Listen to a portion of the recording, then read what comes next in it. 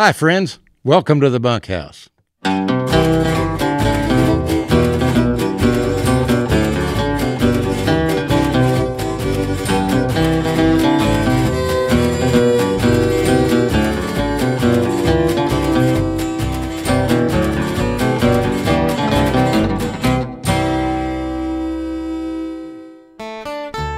Howdy, folks.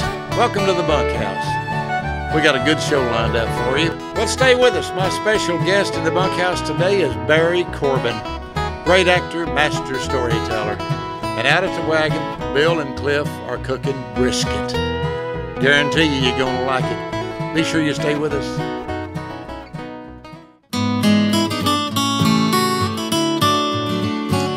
I am so proud to have one of my very dear friends in the Bunkhouse with us today.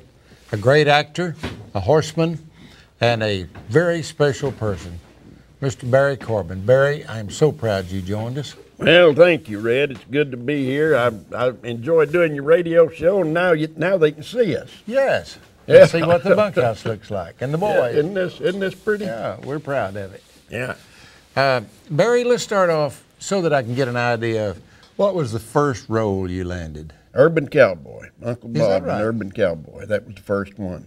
Before that, I'd done all stage work. I'd been writing plays. I'd been doing anything I could to get by.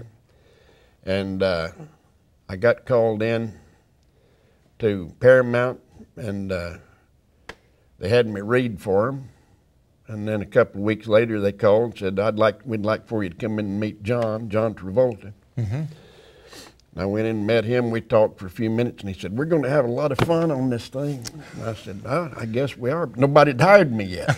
And then they said, "Well, do you want to go over to wardrobe and trade in those old worn-out boots and that old worn-out hat for something to break them in?" I said, "All right." I thought, well, that's what it is. They want my old worn-out boots and my old worn-out hat, and that's the last I'll hear from them. I went and got my boots, and my new boots, Tony Lama Lizards, and a new hat. I thought, well, that's a good trade. Well, about 3 or 4 days later, they called up and said, "We're going to Houston on so-and-so date." I flew down to Houston, and I asked my agent, I said, "Well, what, am I hired?" And they said, "Yeah." And I said, "Well," and they told me what I was being paid, and I said, "Is that good?" Because I didn't know. And they said, "Well, no, but it's good for the first one." And so I got my money. And then I got there, and they gave me a bunch of cash per diem. I thought that was it. I thought that's what I was being paid. So I lived on that and just sent the rest of it back to the bank, my salary. And when I got back to California, I bought a house. So that was my first experience with the movies. And then I got in The Best Little Whorehouse in Texas, and I got in Any Which Way You Can, which were both hits about the same time. And I was playing little different parts in all of them, so that kind of kicked me off. And from then on, for a while there, I was working a whole lot. And I've never slowed down a whole lot, but they're not doing many Westerns anymore. What kind of experience was it being in Lonesome Dove? Oh, it was terrific. I got there in, I think it was April. And my scenes were the first ones shot. So we did all that stuff in the woods and over at Williestown and all that stuff. Up until where the girl hits them with the rocks, and we hide, and I meet up with July again. Then I was off for like 3 months. I went and did 3 other movies. No kidding. Yeah, while they were going through all the hard stuff, you know. And when I left, everybody was just as happy as they could be. Then I got back, and everybody was just as sore as a boil. Nobody wanted to have anything to do with anybody else. They were threatening to whip each other. This was in July, I think. So I'd been gone, and I thought, well, what in the world happened here? And then I realized, well, they went on a cattle drive. And, you know, if there's something that's going to test your temper, It's being on a cattle drive, and they really were on one. So, so I got the best of the whole thing. You know, I didn't have to fool with that. I got to just be stumbling around and gape mouthed. You know, it was fun. But you still do a lot of television, don't you? I do a lot of television. Do a lot of these ultra low budget SAG movies, which means I don't get paid anything, but I get fed. And when they make money, if they do, now if 4 or 5 of these things hit, I'm set for life. But it's doubtful whether any of them will be seen by anybody. Well, horses have been a big part of your life, Barry. And yes, sir. And we have been on a lot of different things together, horseback and with major events and things like Ben Johnson put us all together to begin with, and created a family for us with ropings for children's charities. Yeah, and we raised a lot of money. Oh, I miss Ben. But we're having a good time, and I am so proud that you joined us in the bunkhouse. Well, I appreciate the whole experience. It's always good to see you, my friend. I like these fellas too. These are good guys. Don't brag on them too much. They're hard to handle. Don't want to give them the big head, I guess, but they are good fellas. You folks stay with us. We'll be right back.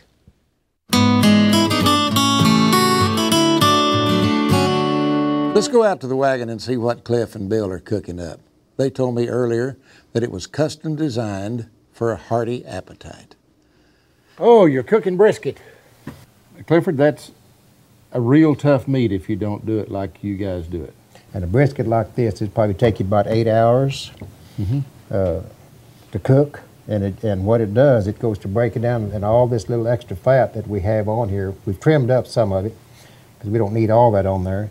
But what that does, it just goes to going down through that meat and breaking it down. So it tenderizes that meat as you're cooking, just real slow. And how do you season it? Well, what we have is some more of our seasoning right here. Bill will get a little put on there. Do a coarse ground black pepper. We use a lot of pepper and all, then we grind her on. The wind's still blowing. Yes, wind's still blowing. It always blows. So this is ready to go to the smoker. That's ready to go to the pit right now. Well, don't say smoker. We do it over live coal. Live coal. It's not really smoking. Not smoking. We've got one that's already finished. Yeah, we got We one. want to get that? Yeah, we'll get that and out. show the folks what it looks And like we'll when it's show folks. done. Okay. Oh boy, that looks mighty good. And smells What do you good. think, Oh, I can't wait.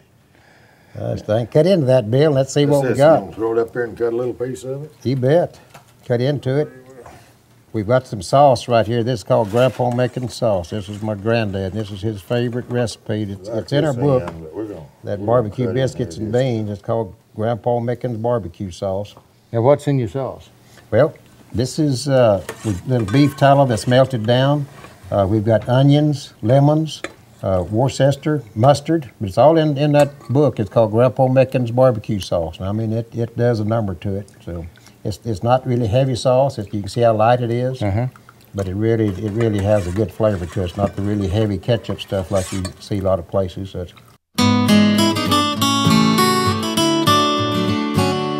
Badger, I'm going to do a poem that I wrote in 1990, and I kind of took it not from a real life experience, but from experiences that we all have had if we've ridden that river and know that how tough that old quicksand is, and how we learn at an early age how to get out of it and let our horse have his head. It's called To an Old Friend. I stood by the fountain as they brought him out, a lost, lonely look on his face. I ain't never seen him in nothing but boots, and the wheelchair sure seemed out of place. It took him a while to recall who I am. Then confusion broke into a grin. It was though we were saddled up, ready to ride the hackberry pasture again. He laughed as he said, I remember the time that yeller bronc swallowed his head and pitched you so high that you turned over twice. Me and Benny Bob swore you was dead. He looked up at me and said, How is old Ben? I lied and said, he's doing fine. No need to remind him his brother was gone. Ben died back in '79. For most of an hour, we rode at a trot. We branded and shaped up the steers, drank gallons of coffee, ate sourdough bread, and cowboyed for 51 years. I thought he was an old man when I was a kid. At a time when I needed a friend, he took me to raise, taught me all that I know about horses and cattle and men. See, my daddy had died and I needed a job. I was big for a kid of 15. So they put me to work on the 4-6's ranch. I was dumb as a gourd and as green. We was looking for strays in the Wichita breaks. It was me and John Gaither and him. I'd lost sight of John. I was looking around kind of daydreaming there on the rim and rode up on some cattle hid out in the brush. A 2-year-old steer come by me, throwed a 9 in his tail, and cut a new trail right out through them salt cedar trees. I lit out behind him a-giving her hell. This colt I was riding was green. I thought to myself, he ain't getting away. This roan is a running machine. We was going full bore when we got to the bank. Stream wasn't wide as my hat. I almost pulled up. Then I thought, the hell, I've jumped rivers wider than that. Well, I bogged that old pony plumb up to his gut. He was wallering and thrashing around, going down deeper with each desperate lunge, and me praying he'd find solid ground. And just at the moment that I heard his voice, a rope appeared right by the roan. Get out of that cack and hang on to my line. The colt'll get out on his own. I've crossed that old river many a time, found me a bog once or twice. But I still remember a 30-foot rope and a good cowboy piece of advice. When you ride the river, son, make sure your horse is gentle and seasoned as well, 'cause only the good uns will get you across. That quicksand goes clean down to hell. I got up to leave and he reached for my hand. He said, son, I'm sure glad you dropped by. If you see old Ben, have him saddle my horse. I hate sitting waiting to die. His voice started cracking. He swallowed and said, I'm nearing the end of my ride. But if I cross the river before you get there, I'll leave a good horse on this side. Well, as my old daddy would say, we got this one saucered and blowed. It's time for us to ride on out of here. We got lots of work to do. And we'd like to thank you folks for joining us. Before we leave, I'd like to give you this little tidbit. The toughest part about not growing up on a farm or a ranch is that you have a tendency to believe that food comes from the grocery store and heat comes from the furnace. Aldo Leopold said that. But we're glad you joined us. We hope we taught you something about the cowboy you didn't know or maybe brought back an old memory. We would like to invite you to listen for us on Cowboy Corner on your local radio station and stop by your local newsstand and pick up the latest edition of Cowboys and Indians magazine, bringing you the beauty, the grandeur, and the drama of the American West. And Badger, and Dan, and Jake, and Leon, and I would like to know for certain that you're going to join us right here in the bunkhouse same time next week. Adios, y'all.